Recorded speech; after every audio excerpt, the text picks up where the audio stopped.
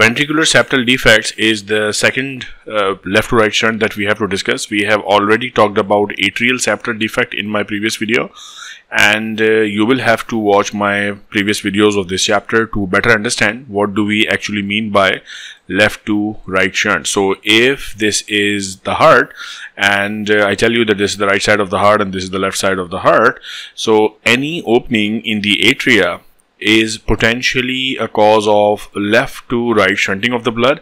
Similarly, any opening in the ventricle is also a potential cause of left to right shunt. So this is very important to have a basic understanding that ventricular septal defect, which is also called VSD routinely.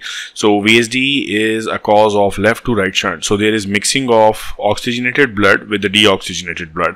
So from the left side, the blood enters into the right side. Okay.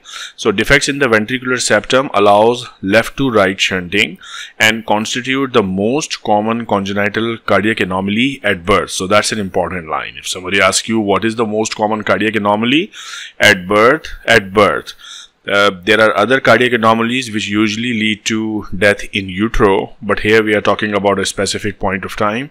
At birth, this is the most common cardiac anomaly with which children are born. The ventricular septum normally is formed by a muscular ridge that grows upward from the heart apex, which is this area, fusing with the thinner membranous partition that grows downward from the endocardial cushion. So if you remember the embryology better, how does this system work is that the ventricular septum basically has two components. There is a muscular component which actually grows from the apex of the heart. So this is the cardiac apex, and that's the muscular ventricular septum part. And then there is a membranous portion which actually comes from the upper part. Here we have the endocardial cushions, which are the basic fibrous ring for the heart, and from here there is a membranous. So joined together, this muscular portion and the membranous portion, they both actually make the ventricular septum. So that's briefly mentioned here. Now, the membranous region, which is also called the basal region, is the last part of the septum to develop, and therefore it is the site of approximately 90% of the VSD, so the membranous portion, okay? Because it develops in the end, there are chances that, in the end, sometimes when we do things, there is always something which is left to be done. So that something left to be done may here lead to ventricular septal defect, okay? Most ventricular septal defects close spontaneously in the childhood. That's also good news that it closes spontaneously, but only 20 to 30% of the ventricular septal defects occur in isolation, and the remainder are associated with other cardiac abnormalities. That's an important point.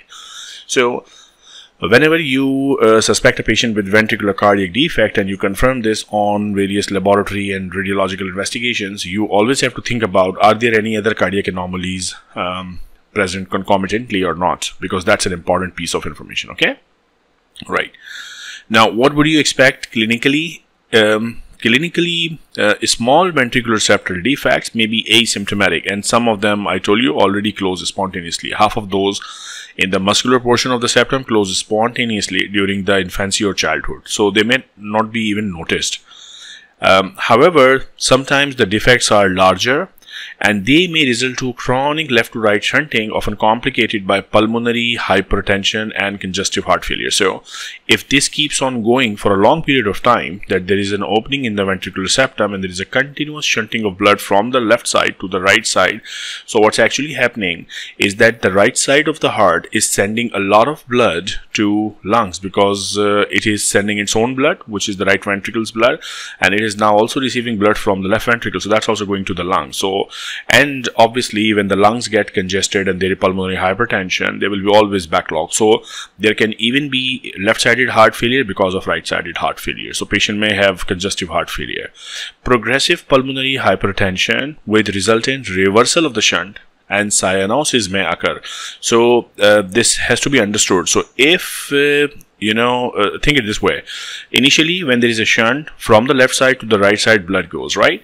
And this increased amount of blood will go into the lungs. अब lungs में ज़ाहिर chronic अगर ये मसला होगा, बहुत सारा blood जा रहा है, so ultimately there will be pulmonary resistance, pulmonary hypertension, और आपका जो left side है, they may also start failing, and there will come a time, and there may come a time कि right side पे ना pressure बहुत ज़्यादा बढ़ जाएंगे, because अब ये right side को blood pump करना है lungs में, में लंग में ऑलरेडी रेजिस्टेंस बढ़ी हुई है, तो ये ब्लड भी आगे नहीं जा रहा, तो there may be A reversal of shunt. अब ये शुरू हो जाएगा कि राइट साइड से लेफ्ट साइड पे ब्लड जाना शुरू हो जाए, और अगर ऐसा हुआ तो now it can become cyanotic. मतलब ज़ाहिर है डीऑक्सीजनेटेड ब्लड अगर मिक्स हो जाएगा ऑक्सीजनेटेड ब्लड के साथ, तो the levels of oxygen will go down here, so cyanosis में इंस्यू. नाउ द पॉइंट इज कि usually left side to right sided जो शंट्स होते हैं दे आर नॉन साइनोटिक ना, अभी तक जो हम बात कर रहे थे. But if there is reversal, जब प्रेशर इतना बढ़ जाएगा right side of the heart में कि the shunt actually becomes reverse, now it can become साइनोस्ड. Okay, so now the patient will have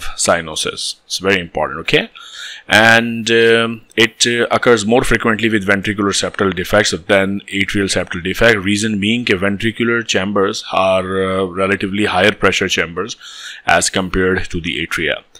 Early surgical correction is therefore indicated for such lesions. Small or medium-sized defects that produce jet lesions in the right ventricle may also cause endothelial damage and increase the risk of infective endocarditis. Whenever there is a, any disturbance in the blood flow, now that disturbance can be because of obstruction, that disturbance can be because of any stenosis or any unusual opening. Any disturbance in the routine blood flow may have chances of damage and infection and all this. So there may be, like, when imagine this left side is a high pressure pump, when it contracts usually blood को कहाँ जाना चाहिए, aorta में, बड़ा वो करके यहाँ भी आ रहा है. So जब यहाँ आएगा तो साइड की एंडोथेलियम डैमेज हो सकती है, infection, inflammation, all these sorts of things. Okay, so easy bit है understand करना. Ventricular septal defect sizes may be small and larger, and you may have to correct them surgically. So pretty straightforward topic. What you have to remember that there are 3 categories of left to right shunt. The first one is atrial septal defect, which we have already done. The second one is ventricular septal defect, which we have done today.